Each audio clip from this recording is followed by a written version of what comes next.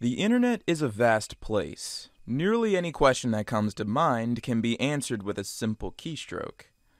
Any curiosity can be quelled with a simple search term. And yet, when we hit enter and look upon the very answer we sought out to find, many of us experience a very peculiar kind of cognitive dissonance. The answer you sought out is grotesque and disturbing.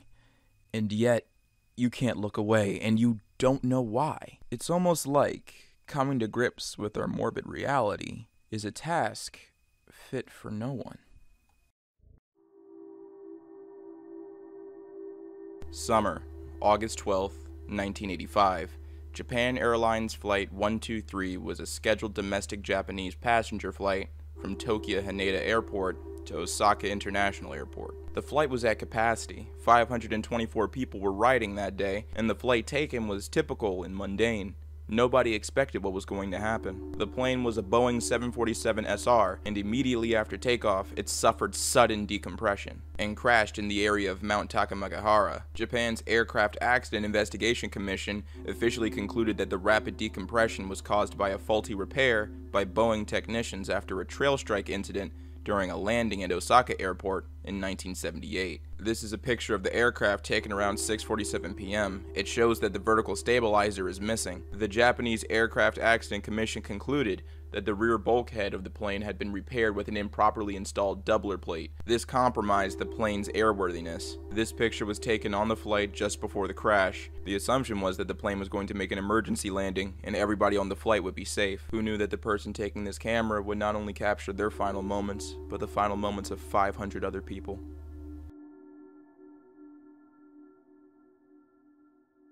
Photos like these are a dime a dozen. Everybody likes to take a selfie with their friends, but this one has a little bit of a backstory. Starting from the left, we have Issa Ricker, Kelsey Webster, both 15, and Kelsey's little sister, Savannah. This picture was taken in Utah in the scenic Spanish Fork Canyon in October of 2011, and unfortunately, the light behind them is a moving train, and tragically all three young girls were struck and killed by the train. An article written by Union Pacific goes into detail about what happened and how the girls ended up on the track in the first place. We saw them for about 12 seconds until they disappeared from our sight, and the train just continued moving forward. We watched in horror as we got closer, said John, recalling how he and Michael yelled as if it might stop what they knew was about to happen. We saw them for about 12 seconds until they disappeared from our sight, and then the train kept moving forward. John raced back when the train finally stopped about a quarter mile down the track. The first girl he saw had no pulse, and it was clear that the second girl was no longer alive. John heard the 13-year-old Savannah near the railroad crossing. She was hurt and agitated, but alive. I told her everything would be okay, and she relaxed a little, said John, who held Savannah's hand until the paramedics arrived. I hoped she would make it, and for some reason I really thought she would. The article then goes into detail about how the conductors processed this tragedy.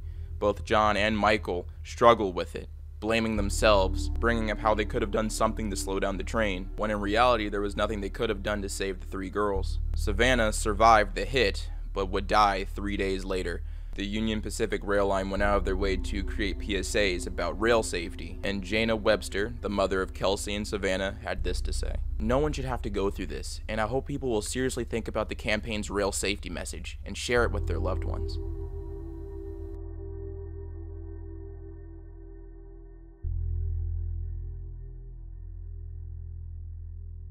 Like the other post, pictures like this seem very common. I'm sure everyone has a photo of themselves as a child, pictured with their family pet. This is 6-year-old Nefi Sulu, hugging his 2-year-old pit bull mix named Kava. His parents took this picture, and soon as the camera was put down, Kava the pit bull mauled Nefi. The police report concerning this event talks about how this may have happened. It sounded like they were engaged in some type of horseplay with the dog. The boy was actively playing with the dog and may have attempted to climb onto the dog's back. And after that, the dog bit the young child. It only took one bite because Nefi was so small. This is abnormal because mauling is defined as a series of bites, not just one. The family were very shocked at the dog's behavior. The dog was kind to everyone else and to the young boy, but in seconds things changed and the young boy was killed. When concluding the investigation, the leading officer had this to say: "I'm beyond distraught. My understanding of the facts leads me to this conclusion. This unfortunate tragedy could have happened to anyone. The breed of the dog is irrelevant. The dog's been part of the family for several years and exhibited no signs of aggression whatsoever.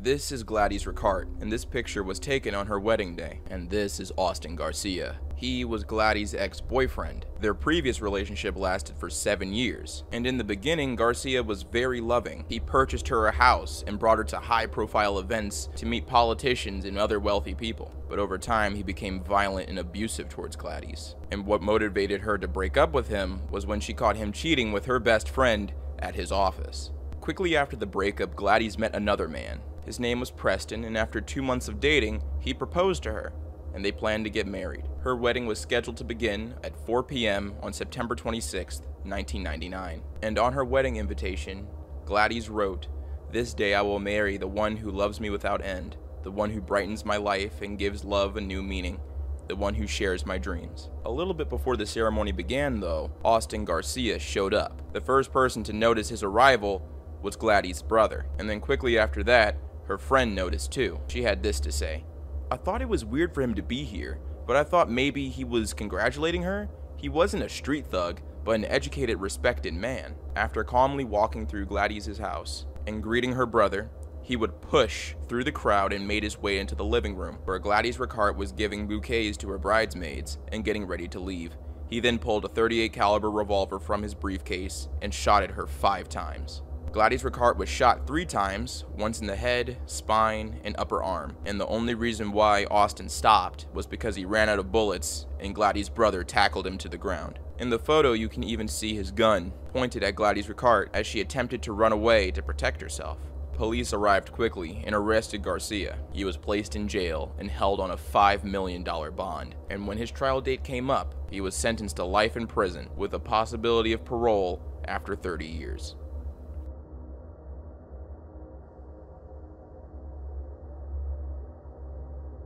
This is the vessel. It's a $200 million staircase located in New York. The staircase doesn't go anywhere, but if you were to scale it, it gives you really good views of the city. Unfortunately, many people haven't been able to experience that. The staircase has been deemed potentially dangerous because many people have been committing suicide there. Just recently, as of July 30th, 2021, a teen seen laughing with his sister suddenly jumped to his death from the vessel. There are websites that catalog all of the suicides that have occurred at the vessel.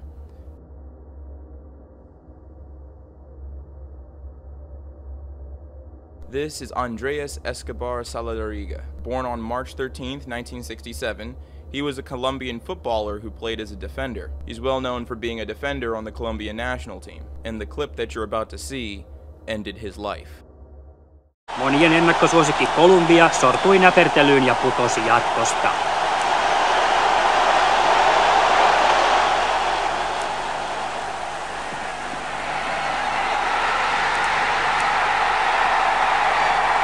Kovimman hinnan Kolumbian putoamisesta maksoi puolustaja Andres Escobar, joka ottelussa Yhdysvaltoja vastaan teki oman maalin.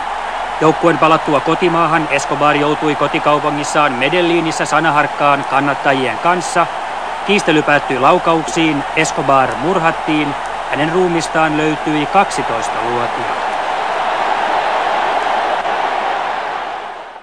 After scoring on himself, Escobar decided to return to Colombia instead of visiting his relatives in Las Vegas.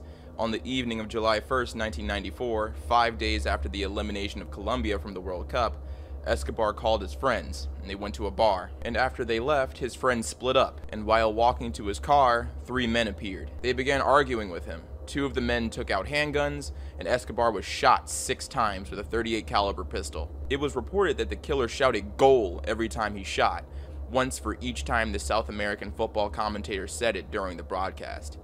The group then drove away in a Toyota pickup truck, leaving Escobar to bleed to death. Escobar was taken to the hospital where he died 45 minutes later. His funeral was attended by more than 120,000 people.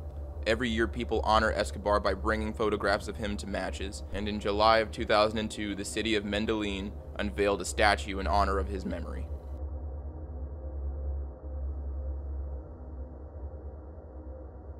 Lagoon Amusement Park, located in Salt Lake City, Utah, was established in 1886. It has a total of 55 attractions, and one of their most notable rides is the Wicked, a $10 million roller coaster that can travel at a top speed of 55 miles per hour. And this is a picture of a man who stumbled off of the Sky Ride at Lagoon Amusement Park. He's holding on to dear life, but it just wasn't enough. He fell an estimated 50 feet and died instantly. He was 32 years old, and when he collided with the concrete, people were calling 911. There are multiple cell phone videos and pictures recorded by other park goers who posted this event on social media. What was eerie about all of the videos and footage of this event was the fact that the man was quiet. He was completely silent while not making a single attempt to save his life. The bar was shallow enough for him to pull himself over, but he just chose to hang.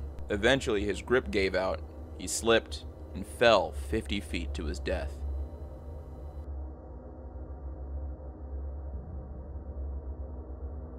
To most people, this looks like an ordinary sardine can, and in a lot of ways it is. But when OP opened the sardine can, a distress message was inside, with the words, "We are Sudanese laborers enslaved by a company/factory. The factory is Libyan and is exporting all of these products to Egypt."